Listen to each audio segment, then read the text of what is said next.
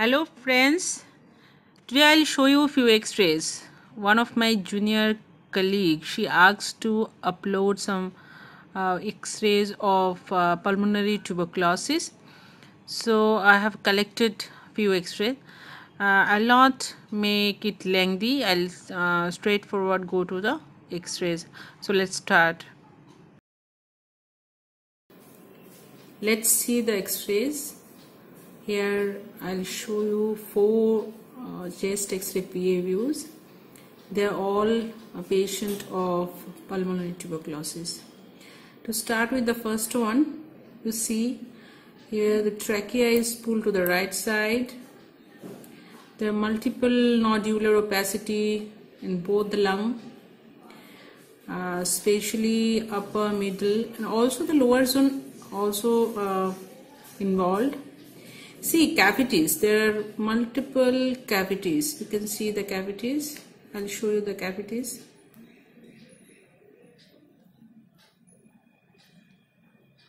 Here one cavity, see here large cavities. This is a cavity. Here cavities. So both sides there are cavities. Here nodular opacities. That's all. Now we'll go to the next one.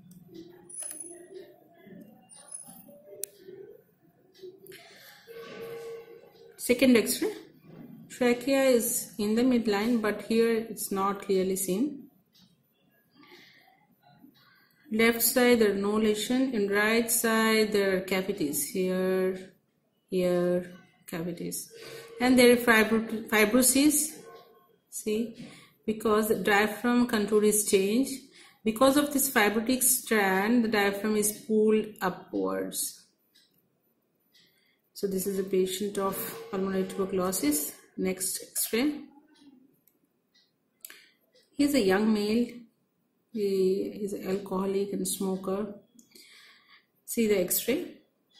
Here nodular opacities, multiple nodular opacities and cavities.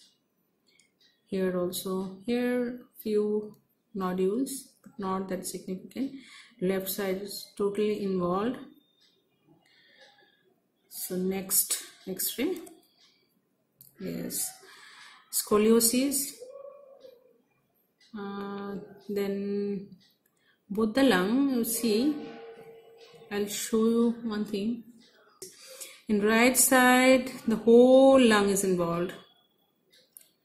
Not that much normal lung tissue left. All cavities, small cavities. Here also cavities. So actually the patient is having bilateral bronchiectasis. See here many cavities, and here the whole lung there are fibrocavitary lesion. This patient is sputum positive. So a patient with bronchiectasis got infected and got pulmonary tuberculosis. So that's all for today. Thank you.